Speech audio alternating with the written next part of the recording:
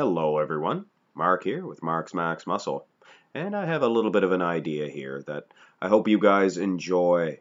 This is Patrick Moore and of course Chris Bumstead. Chris Bumstead is the Classic Physique Division champion. He is the champion. He won the Classic Physique Olympia this year, 2019. Placed second last year. Anyway, Patrick Moore is the toast of the town. He is the talk of the bodybuilding world.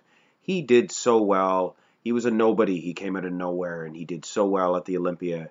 He should have even placed higher, but he got a 10th place finish, and that is as good for Patrick Moore. But I was thinking he has a leaner physique. You know what I mean? He may not get the credit he deserves. He has what you could call a classical physique. And let's face it, there was a price drop at the Olympia for the purse money. 6th place didn't even get any money.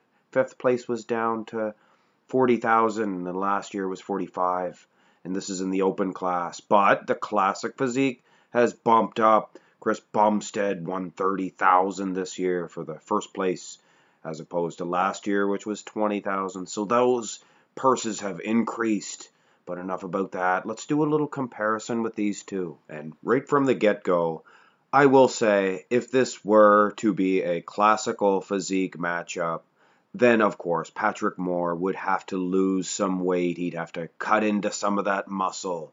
So right from the shoot, it's a little unfair and definitely a little unclear of who would win the classic matchup. But right from the shoot, in a open class matchup, of course, Patrick Moore has the muscle. He is just that much bigger in the arms and legs. But in the classical physique division, I mean, Moore, he has the vacuum. I appreciate that. But he needs to maybe tilt one of his legs, perhaps like what Bumstead is doing with his legs. He's looking a little classical, you know. And you need that little extra aesthetics. And keep in mind, he would be a little bit leaner. So it would be one heck of a matchup in the classic physique division. Here in the front lat spread, and I must say, Patrick Moore looks absolutely classical. He would win this in a classic physique division matchup. Keep in mind, his legs would be much smaller, perhaps his arms as well. But wow. Bumstead, he just looks like a work of art. Don't get me wrong. Look how ripped he is in those legs. Unbelievable conditioning. And that waistline, very tiny. But having said that, Patrick Moore looks absolutely stunning. What a matchup these two would make.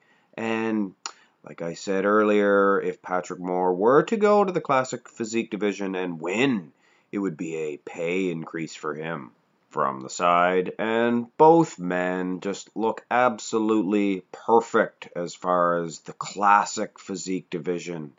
It just, both of these guys reek of classic. One thing I must ding Patrick Moore, the boxer. Anyway, Patrick Moore, he has tattoos.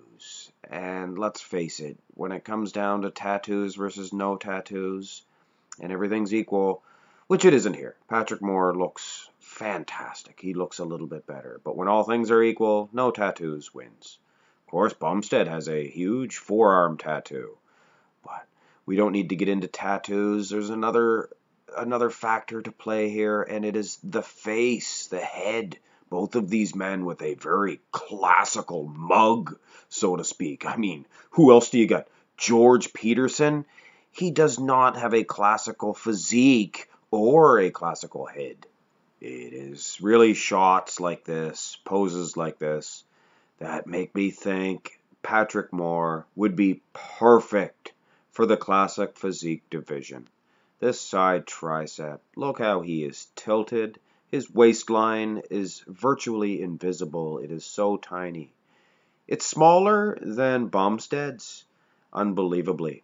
And man, even if he did lose some pounds, I mean, the shape would still be there. I think he could win the classic physique division. 30 grand in the pocket, Patrick, come on.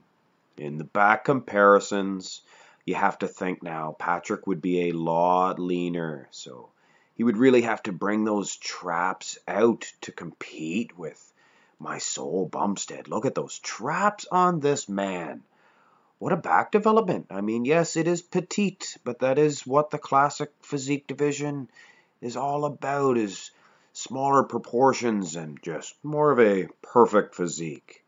Now, in the rear double bicep, Bumstead's pose, it just really doesn't scream classic to me. It's not that aesthetic. He needs to bring those peaks of those biceps up, I think.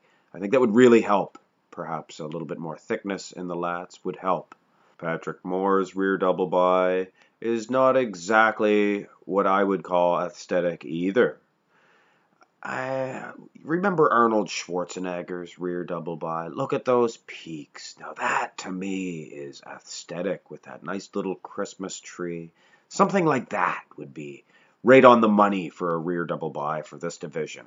One thing is for sure, Patrick Moore, if he did choose to go into the Classic Physique division, he would really need to tweak all of his poses and add a classical flair to them, because this version here just does not reek classic.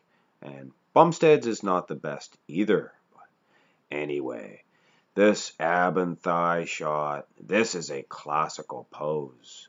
And I have to be a little bit nitpicky here, and I know this is going to sound a little bit cruel, but I believe Patrick's legs are a little bit too large to look quite perfect. I mean, look at Bumstead. Wow, unreal.